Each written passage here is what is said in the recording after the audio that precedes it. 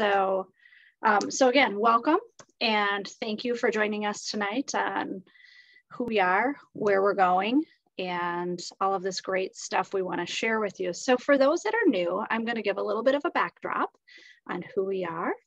And what we are is a grassroots organization. Decoding Dyslexia Minnesota started, we're in our 9th year now. We're going into our 9th year, so 9 years ago. Just a handful of us parents, professionals, and a couple educators that were concerned with the limited access to educational interventions within our learning environments for students with dyslexia. So our goal was to, educate, advocate, and empower on behalf of students with dyslexia and those struggling with literacy.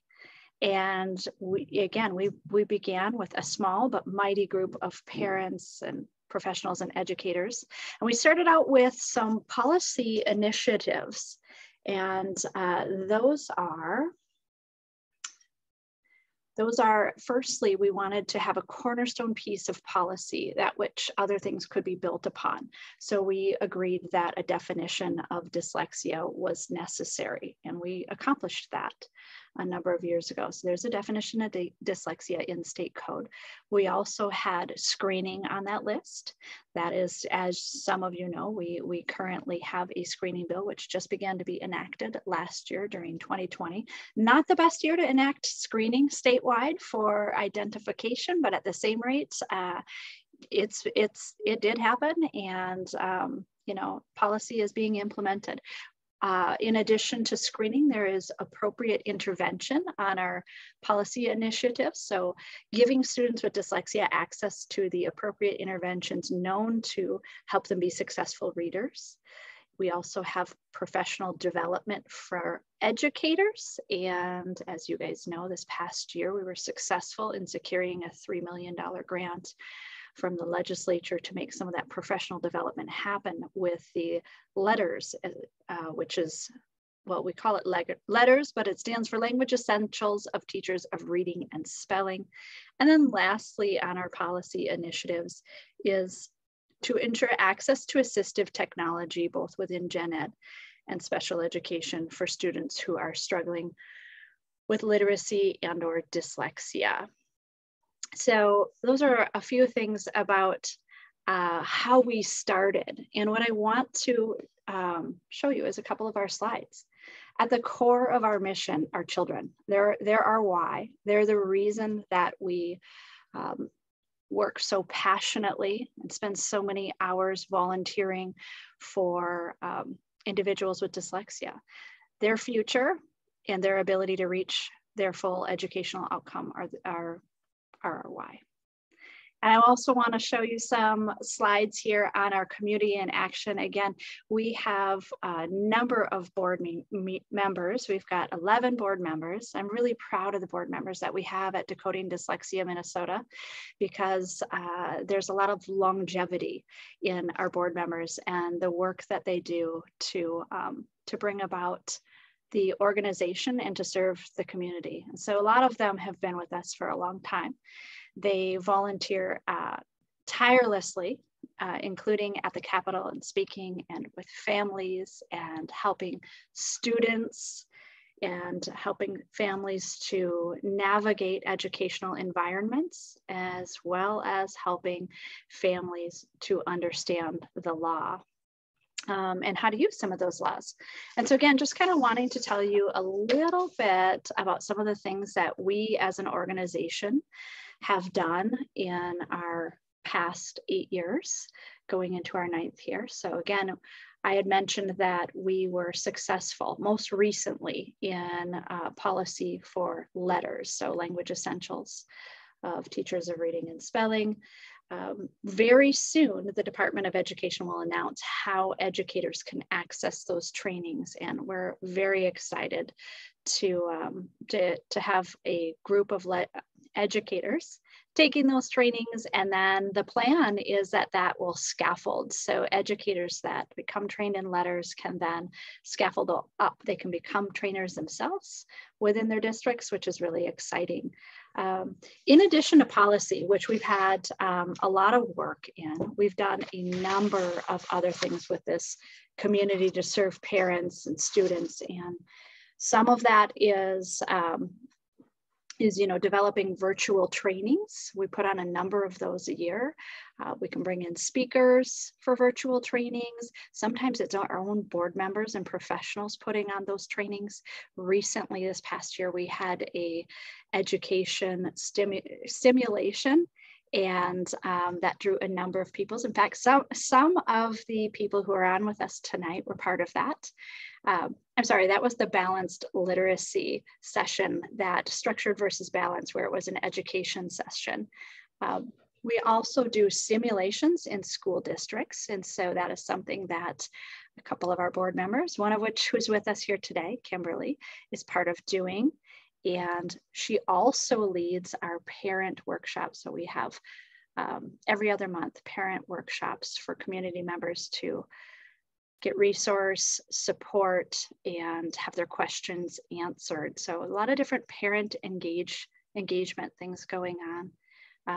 Something that's been central to our mission from the very beginning is offering parents the ability to participate in our grassroots advocacy at the legislature. And that's a really important thing. So we've really encouraged and supported parents being involved, reaching out to their policymakers, coming down to the Capitol, telling their story, and getting their children involved in our rally annually. So that's another kind of community builder in our organization. So a number of different things going on, including some new things that we want to tell you about today. One of which Kimberly is going to tell you about in a few minutes. So I'm going to hold off on that one. But we're really excited to, as we've evolved as an organization, there have been a number of needs that have to be met and that we have grown to meet in the community. And so one of the things that we are looking to do in the very near future is to bring on a program coordinator. So program coordinator, and this would be a part-time role at DDMN, but this would be an individual who essentially is going to pull together all of the things that we already do very well and kind of be the symphony conductor of those things, if you will. So they'll help to manage the programs that we already have, direct those, bring volunteers on for those programs, and coordinate the different efforts for parents that we're doing, as well as implementing new programs. There we go. I was talking and not turning my slides. So assisting families navigating educational environments with resources, and also being involved in creating and implementing new programs. So this is something that we're really excited that we're at a place of being able to do, and to be able to bring more to our community. And one thing I want to do is just say again, thank you for being with us along this journey for all of these years. A lot of you have been longtime supporters and have been there with us at the Capitol. Anytime we've reached out for support, asking you to connect with your legislator, send a letter or testify, you've been there with us along this journey. And so when I think about the things that we've accomplished as an organization, we couldn't have done it without you. And we've accomplished those things because of you. And so, today, one of the things I want to ask is that you also support us as an organization. So we're in need of support more than ever, and you have the ability to click the donate button in the email that you received, or go on our website and donate. And we're hoping that you would consider giving $100. And if you can't give $100 at that level, we would be happy with whatever you feel comfortable giving. One of the things I want to do is introduce you to one of our board members who's going to share her story. And it's these stories that we work for. And these are the lives that we work to improve. And really just want to introduce you now to Michelle Kvikstad, who's a board member, parent of a dyslexic, and a really important member of our community. Michelle? Thank you, Rachel. And it's just so fun to see as people are coming on. See some familiar names and faces, and my stories is not any different really than many of the stories I've heard of the people that are here on the call with us tonight. So just thank you for allowing me to share just a little bit of my journey that hopefully can maybe resonate with you or somebody that you know or somebody that you represent. So good evening, everyone. My name is Michelle Quickstead. I am currently a special education supervisor with a bachelor's degree in communication disorders. I also have a master's degree in early childhood special education, and I hold a director of special education license here in the Metro at a public school. I've worked for over 25 years with children ages birth through first grade, and I've supervised hundreds of licensed special educators, birth to 21. It may surprise you that in my college courses, I received extensive training in identifying children who have a delay in development, but very little preparation for how to help children learn how to read, let alone what to do when children struggle learning to read. The same is true for my colleagues. At one point in my career, I was a special education teacher in kindergarten classrooms. I had some students that didn't respond to the reading curriculum or the one-on-one help that I gave them. This is when I heard about Orton-Gillingham, an instructional approach intended primarily for use with individuals who have difficulty with reading, spelling, and writing of the sort associated with dyslexia. This former school district did not have the funds for my professional development, but I felt strongly about learning these strategies. I used my own resources, and I'm grateful I did. A few years later, my first child was born, and by the time he was in kindergarten, I was able to focus on this language-based learning disability to seek an outside private diagnosis, again, with my own funds. It is because of the training I sought and the awareness I had that my son was diagnosed with dyslexia at the age of 6. I'm grateful I had the opportunity to identify my son's needs and provide the appropriate early interventions. I implemented the Orton-Gillingham strategies at home, and over the years have spent thousands of dollars in tutoring and private therapies. My son is currently in 8th grade, receiving A's just this last semester, straight A's, in reading, writing, and math. It's a miracle. I'm sharing this in hopes that the great state of Minnesota will provide the same opportunity to children and families early on when the interventions can make the greatest impact. Research and statistics show that our children with dyslexia often have a higher than average intelligence, so their difficulties associated with reading are not about capacity, it's directly related to their instruction. It's important to share that with all of my training and working as a licensed special education professional, I could not get the proper instruction for my son within the public school system. I'm grateful I found Decoding Dyslexia of Minnesota. This group assisted me with helping me understand more about dyslexia and finding the resources to help my son. DDMN, fondly referred to, refocused my frustration and anxiety with purpose. They helped me find ways to connect with legislators, educate others, including school districts. Not all families have the knowledge or resources to identify their child's needs, nor the ability to navigate the school system. For more than a year, families have been faced with the pressures of COVID-19 and struggling to find ways to support their children's education. While school districts attempt to teach during these unprecedented disruptions, students with learning disabilities suffer the most. Even though efforts have been made, many children are not able to receive appropriate services to address their needs. The limited access to appropriate instruction has not only had a negative impact on our students' academic success, but also on their social emotional well-being. Decoding Dyslexia of Minnesota has worked tirelessly to support families with information and resources to work through these barriers.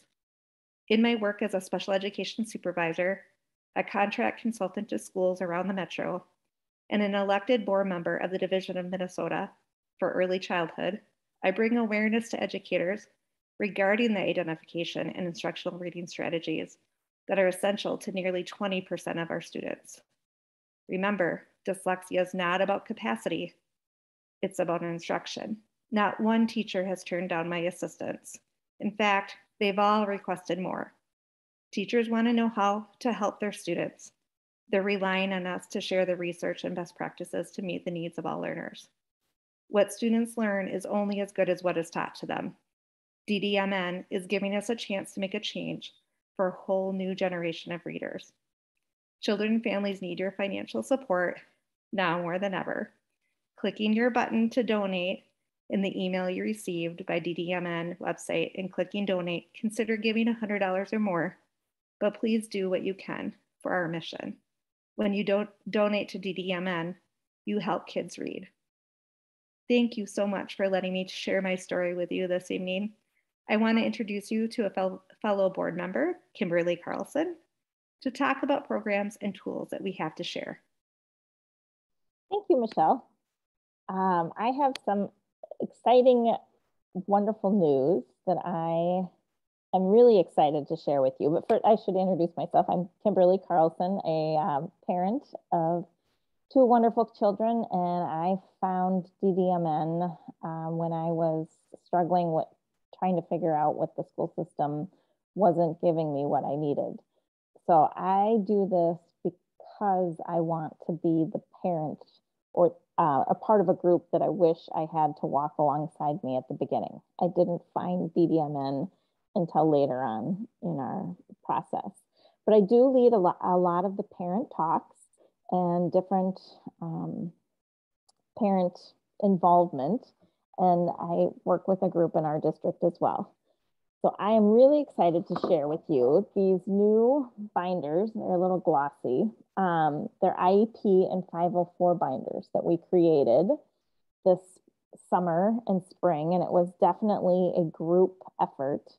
Some of what's in our binders is it teaches and reminds parents, because I'm sure they've seen this before, but it's a very overwhelming process of what records and documents to keep in the binder for their child, a place to keep notes for their meetings and conversations, and has a whole section on IEPs and 504s, and what the difference is, and what should go into each one, and what they should look like. We talk about screenings versus evaluations and how to read those evaluations. And then there's 5 full pages on accommodations and the wordings of what to use in those accommodations for kids. And it goes by categories. So there's general accommodations, auditory accommodations, classroom instruction, handwriting, spelling, math, lots of wording options.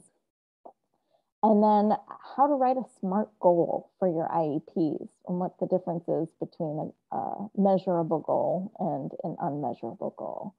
And we have reference pages in here on the current rules and statutes for Minnesota, Michael Uden's guidance on dyslexia and FAPE, which is free, appropriate public education. And there's a couple sections the MDE has for dyslexia discussions. And just a great resource, not only with knowledge, but being able to keep everything together for parents when they go to 504 or IEP meetings. And we have printed out and assembled over 500 of these to give away to parents. So we've started that process. We had one event earlier in October to hand out. We're going down to Rochester next week to the Reading Center, and we'll be handing out binders there. We'll be doing it again in December, where it's an open house style event at Able Seed House and Brewery. We'll be handing out binders and explaining, going through them with parents. And all of our board members have a few stashed at their house. So if you happen to need one and can't get to our event, I'm sure you can let us know and we'll figure out where we can get one to you. So I'm just really excited about the effort and the knowledge that went into these binders. And they're free to give away, thanks to parents and support that we've gotten in the past. We've got some additional, did you have something to say, Rachel? Oh, before, when you're done with binders, don't forget to tell them about the parent talks you do. Definitely. I was about to say, we do have more upcoming events coming up, and it's just a little bit of everything. So I have another parent talk coming up in November, and this one will be for parents who are new to dyslexia. And it's just a great way to be able to talk to parents in kind of a small environment. There's normally 10 to 15 people that come, and we teach them different resources and how to access those, and they can have their questions answered. And there's normally a couple of us board members that are on at any given one. And we try to do those back and forth between new parents and then parents that have been on this journey for a little while that need to kind of bounce ideas off of each other of what's working and what's not. So the next one for new parents is November 18th. And we do have that up on our website under events. It's at 7 p.m. on Zoom. So you can join from anywhere. And then also another excellent opportunity we have coming up on November 10th, we have David Flink from Eye to Eye, and he will be presenting. He is going to be presenting the importance of social and emotional skill development in students who learn differently. And we have that also on our events page on our website. And that is at 7 p.m. also on Zoom. And these are all free. You just need to register, and we'll send you links for signing up. So that should be an excellent presentation. I'm really looking forward to that one. So as you can see, we do lots of different styles of events, whether it's presenting us and our knowledge of the board or getting different speakers in. Hopefully someday soon we'll be in person, but the flexibility and wonderful thing about Zoom is you can join from anywhere. So, and then we'll be doing more parent talks going forward. November is the only one that we have scheduled right now. Probably won't be one in December just because that gets so crazy, but then they'll start back up at the beginning of the year.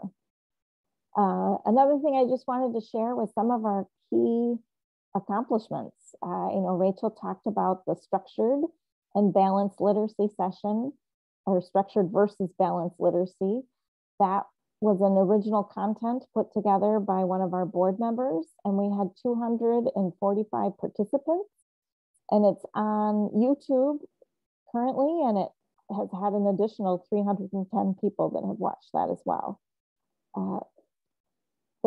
We've done multiple presentations to legislators and community organizations, engagement talks to get just the information out and to educate people who may not be aware or have someone in their family that struggles with dyslexia. And then we educate and foster parents to participate in grassroots advocacy at the legislature and their own school boards. We can't do this alone. So we really appreciate, I know there's lots of you on here who do that in your own district and come and speak to your own legislators, and we really do appreciate that. So, and we're getting more and more each day as far as supporters and followers. We have 3,800 followers on our Facebook page,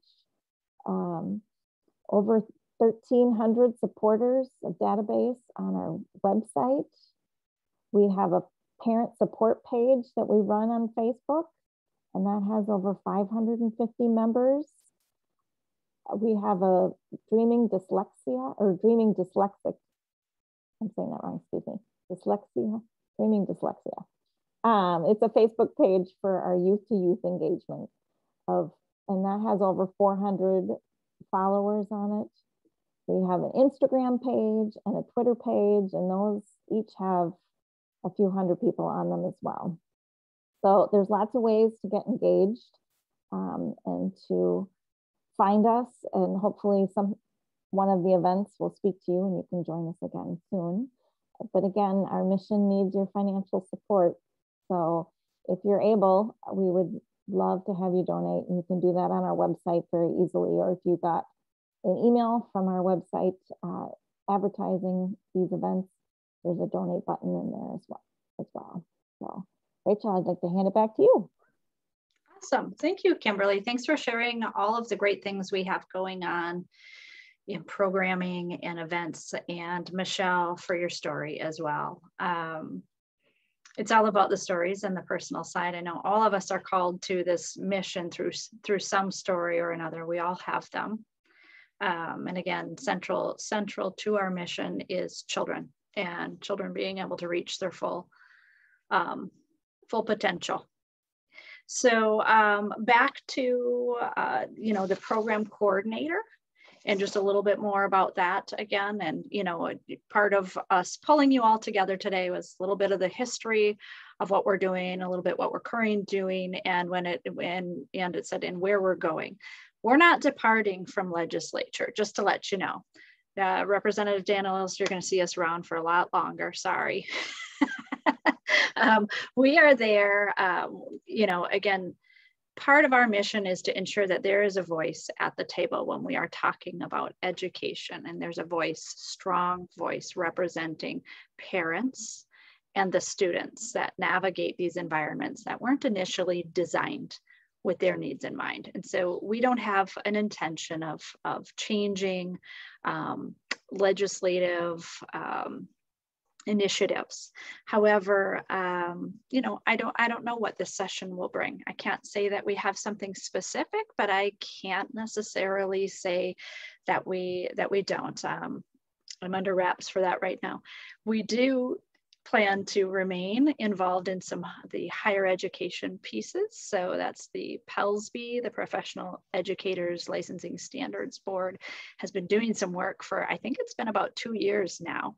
And so we remain involved in that. We remain involved in seeing how letters will roll out, as well as making any needed changes to ensure that screening kindergarten through 2nd grade can happen effectively, and that we're able to identify all students. And from there, eventually, again, with those initial policy initiatives, we do want to ensure that we have interventions that are more specific to students with dyslexia. And we also want to ensure that assistive technology comes into play at some place for students as well, because that can be a wonderful tool to support effective instruction. So in terms of the program coordinator, and again, that direction we're kind of moving, again, we're just trying to ensure that we're, as an organization, we're able to support parents and support the community need as it comes in.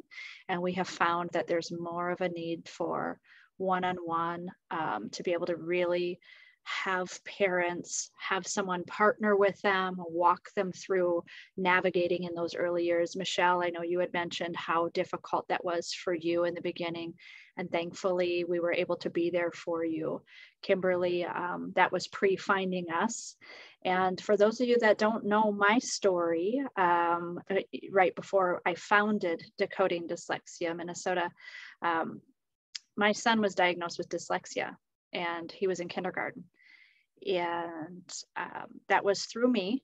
A lot of people told me I was being too tough on him. He was a little boy. He just wanted to play in the dirt and do boy things, and that I was comparing him to my older son, who was already on a gifted track.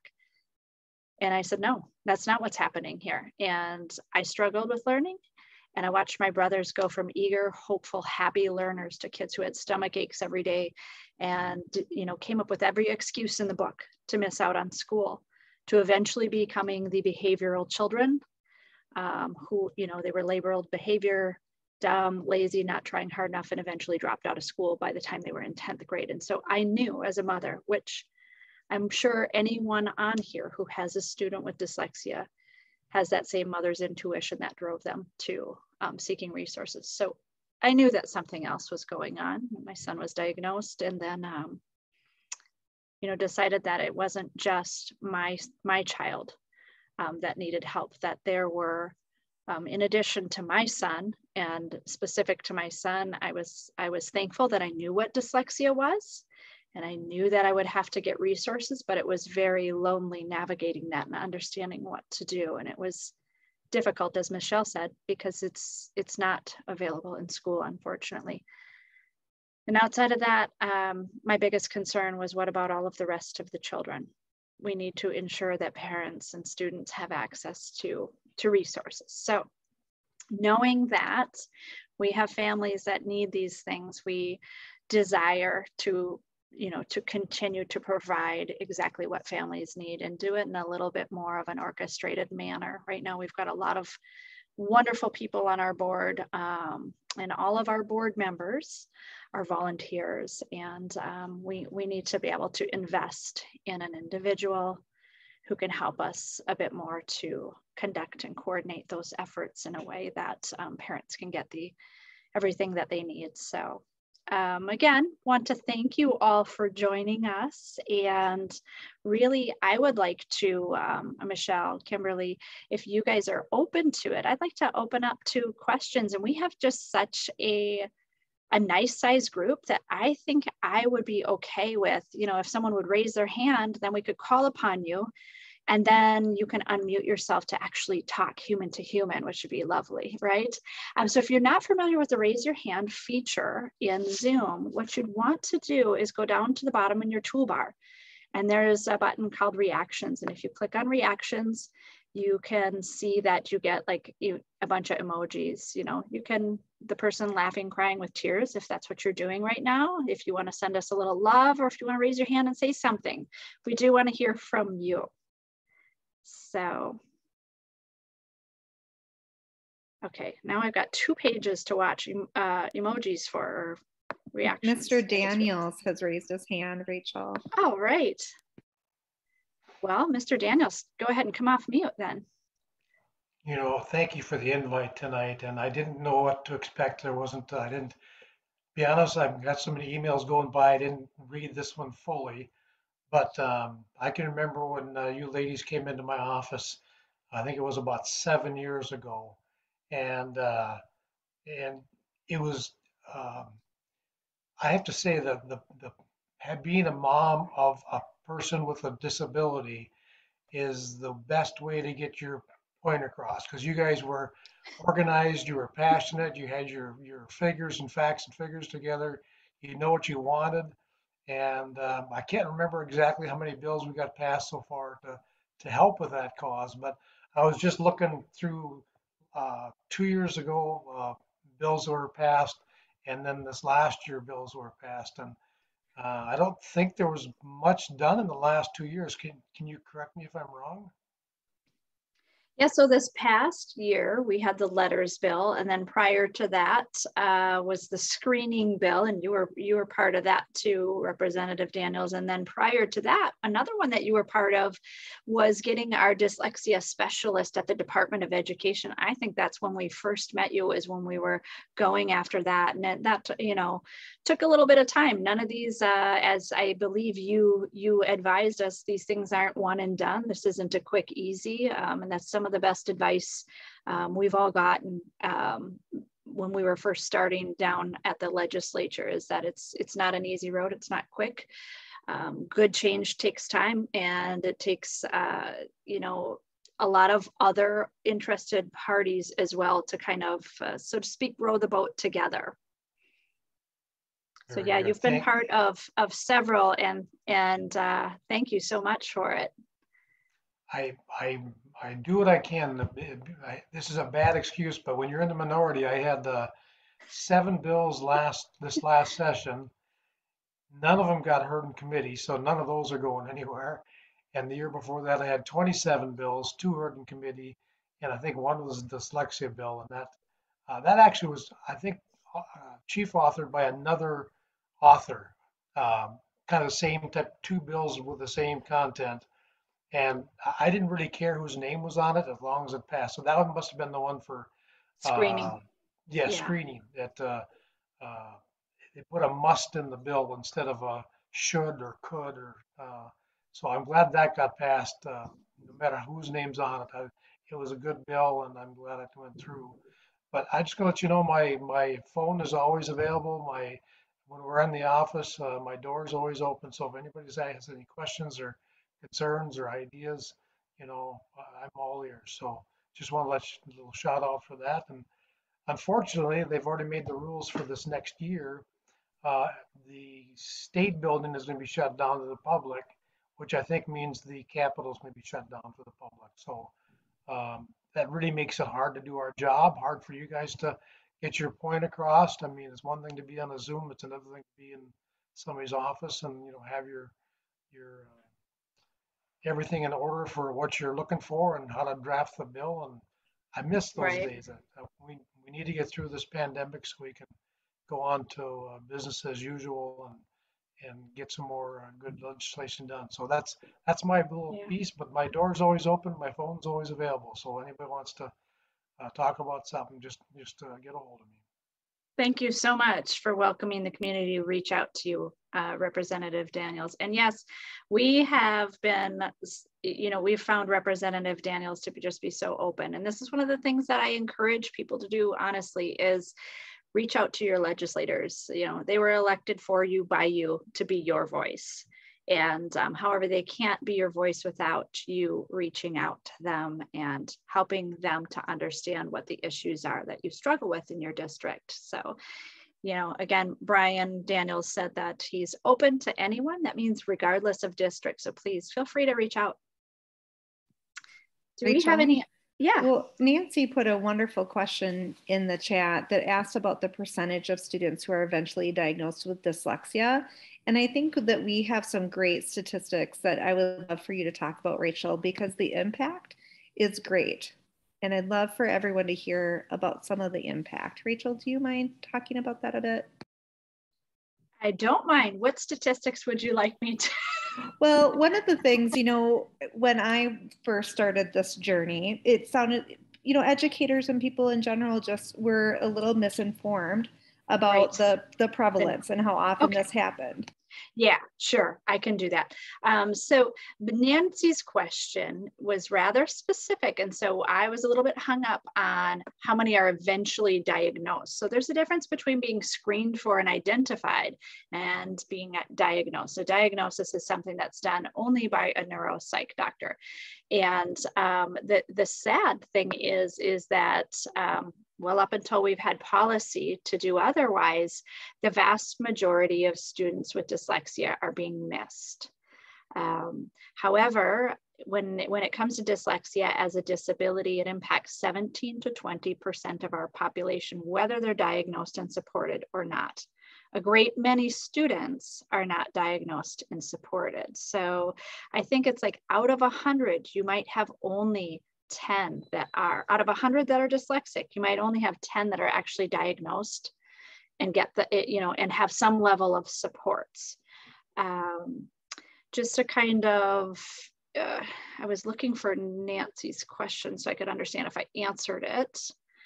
But just to, you know, kind of share some other statistics with those of you that are here today, one of the things that really motivated me as a parent who was, you know, again, it was the winter of my son's kindergarten year. By the way, he's a sophomore now. This is how long we've been working at this, as a sophomore. He's 15 years old. He's going to be driving soon. Well, at least that's what he thinks. But at any rate, I was sitting on my sofa, you know, that winter and just feeling completely, you know, torn up that were so many students would not get the help that they needed. And it was some of those statistics that really motivated me to taking action on behalf of others. And it is that, you know, 80% of students who are in special education have a reading goal, are there, or might be on an IEP for specific learning disability. Well, if they're on an IEP for specific learning disability, and they also have a reading goal, there's a high likeliness that it's dyslexia. 70% of students who are involved, actually, you know what, let me start it this way. 44% of females and 54% of males who drop out of school fall into the lowest level of literacy. 70% of those incarcerated, functionally illiterate. 60% of our prison population, the lowest level of literacy, are functionally illiterate. And then 42% of those who live in poverty. low literacy. So that common denominator of all of those statistics that I just stated, again, literacy is a barrier for these individuals. And so when we think about like, well, how many people may have dyslexia or are actually diagnosed with it, we're only coming into understanding how deeply a lack of literacy severely impacts our population. And so, you know, when we can begin to identify or screen every student and then match them to the appropriate services or instructors to give them what they need, we'll really be able to understand the impact. Oh, I see some questions coming in or something. Let's see, I have to read it. I can go ahead and read it for you, Rachel. Sometimes that's a little bit easier. Kate shared, speaking of reading goals, do you think it's reasonable that if fluency is mentioned on an IEP for a 9th grader to help with reading comprehension, that we ask for a specific fluency goal on his IEP? I know he is a 9th grader, but no fluency goal exists on the paperwork so far. So again, how does fluency impact, or how is that directly related to addressing interventions on an IEP? So this is where I am going to rely upon my fabulous board. So one of the things I'm not is a literacy expert. I'm an individual with dyslexia. I'm a parent of dyslexics, and I'm the founder of the organization, but I do not have an educational background. I feel a little out of my depth in terms of IEP goals.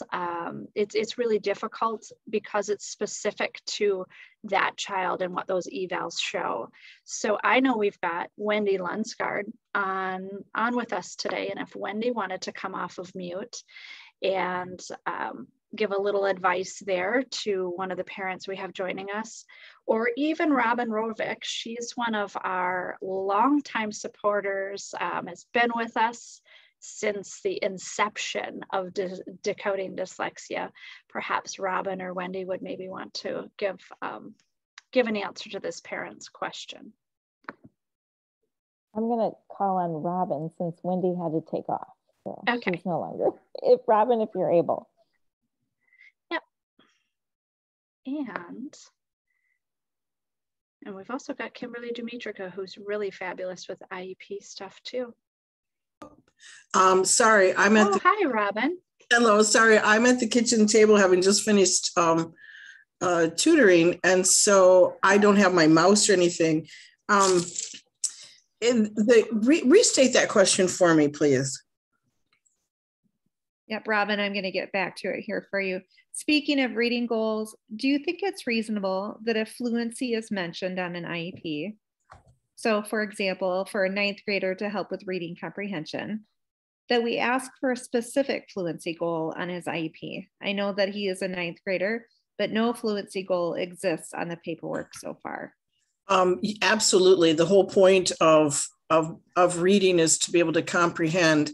And a big part of comprehension is reading fast enough for your working memory to hold that information for you to process it. So fluency for the sake of just reading so many words per minute is pretty useless, but it is really important to be able to read, especially at those higher grades, where you get enough content into your working memory to be able to process it, that's going to lead to your comprehension. I always push for a fluency goal. My gold standard is Hasbrook and Tinsdale. I always get that because I knew somebody by a name very similar. And they have very well researched and updated fluency numbers as goals at beginning of a grade, middle of the year of the grade, and end of the year of that grade. And it is a wonderful tool. And excuse me, it is used, I use it always in writing up the IEPs. And it's a really good tool for a parent to walk in with because they're really solid numbers. And the folks that have put it together have been experts in this field of oral reading fluency for decades. And the nice thing is it's been renormed and is up to date. That's wonderful, Robin. When you have a second, if you don't mind dropping maybe that resource into the chat, for our listeners. Again, when I think about from a special education standpoint, again, as somebody who represents the schools, you know, we want to really individualize those plans, but Robin has a really good resource that can help be a little bit descriptive. So when you go into those conversations or you go into those meetings, you can really explore what fluency means, because you really want to get up to the points and the elements that Robin was talking about. And the instruction's only as good as the people that are providing it. And so sometimes we can get a little bit ahead of ourselves with what our requests are. We want to make sure that the people that we're making the requests of are able to actually provide that level of service. So to me, it's an and also. You really want to describe what you're looking for with some of the research that Robin shared, but then you also kind of want to know what's the training and background and expertise of the people that are providing that level of instruction to make sure that it's having the impact that you want. Robin, would you have anything else to add to that? The one thing is to remember how fluency is defined.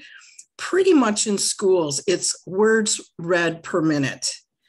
And that is a very constricted view of what fluency is. The term prosody is a very important piece in phrasing, because that reading is meant to be more as if you close your eyes and did it as conversation. And we have natural pauses and natural breaks.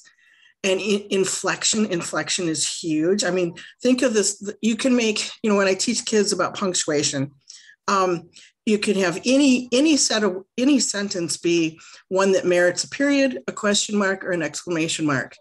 You know, the dog is bad, period. The dog is bad, question mark. The dog is bad, exclamation mark. So you need to make sure that whom you're working with has a fuller view of what fluency is. And it's just not words per minute.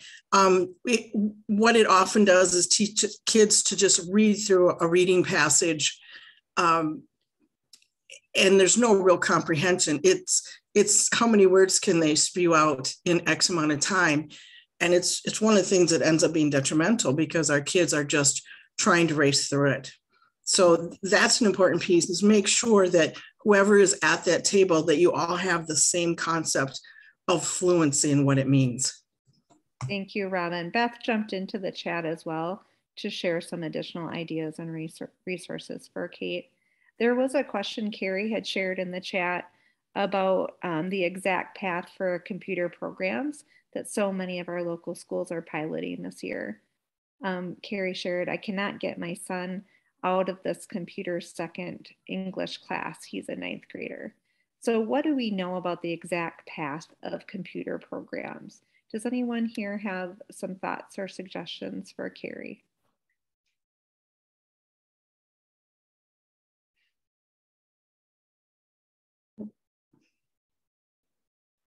I tried to answer that, Michelle, and I wasn't really sure what the question, I wasn't sure if I understood the question. So I was hoping maybe Carrie might be able to come off mute and explain a little bit better if possible.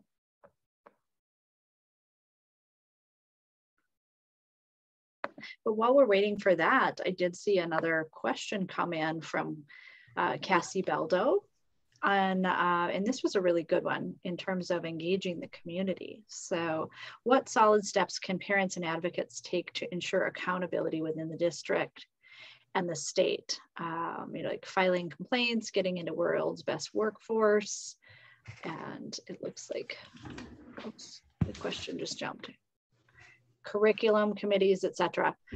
Also, what are DDMN's thoughts on the page amendment? Okay, so I'll take the, what solid steps can parents and advocates take to ensure accountability? Well, there's a couple. So I'm gonna go with one of my top favorite is, again, reaching out to our legislators and helping ensure that they understand, you know, illustrating the issue for them, because there is a group of policymakers. Representative Daniels is on the House side. We've got Chamberlain and Clausen and others on the Senate side. So there's a group of policymakers that work together, and the more that they keep hearing from their constituents, the more that they can come to the table to help solve.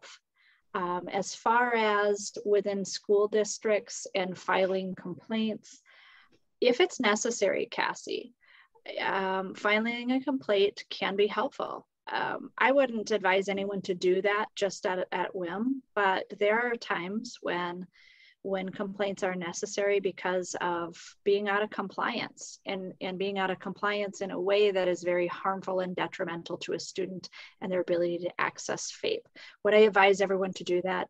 No, I would not take that lightly, but it is, again, you know, a right of a student to have FAPE. And if something has gone wrong that's impacted that, a complaint might be an avenue to take. Kimberly, did you want to take the second half of that question possibly? The page amendment? Yeah. I can speak personally.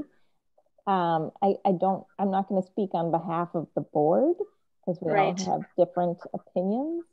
My personal thought on the page amendment is that accountability is going to be difficult there as well. And they have some great ideas, but putting it all together and having it come to fruition might be where they have some difficulties. Well, and the other thing about that, thanks for sharing that, Kimberly. And on a personal note, I understand that you don't want to answer for the organization. So just to answer organizationally, we are not involved in the page amendment as an organization. We have listened to what their goals are and you know, heard what they're trying to accomplish, but as an organization, that is not something that we're involved with. I think that when you take things from an approach like the page amendment, like Kimberly's saying, the accountability is difficult. But the other side of that is that you're completely sidestepping the legislative process and or legislators who should be involved in this process. And, you know, taking it from a whole different perspective. And with that, I think it can be really difficult to come to fruition because of that.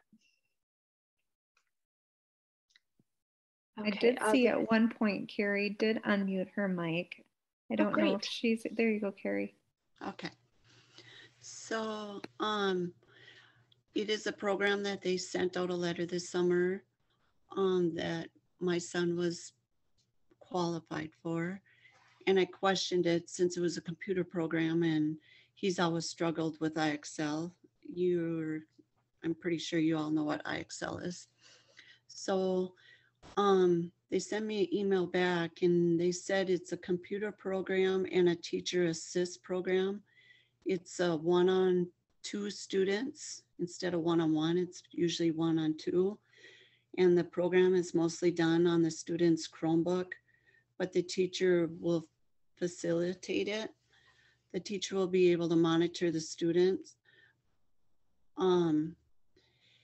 So it's a new program and the English department had training on it this summer. But most things, they don't really know how it's gonna go. So what I found out from my son is they're just taking them back, like they're bringing them back into grade school level English. I've done the Susan Barton program with him for several years already.